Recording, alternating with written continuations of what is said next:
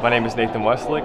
I am 19 years old. I joined the Air Force when I was 18 years old, and today I'm earning my degree in professional studies. Nathan Wesolek! I was diagnosed about 5 months ago with lymphatic cancer, and through my chemo treatments I was able to continue my education and continue completing assignments and eventually earn my degree.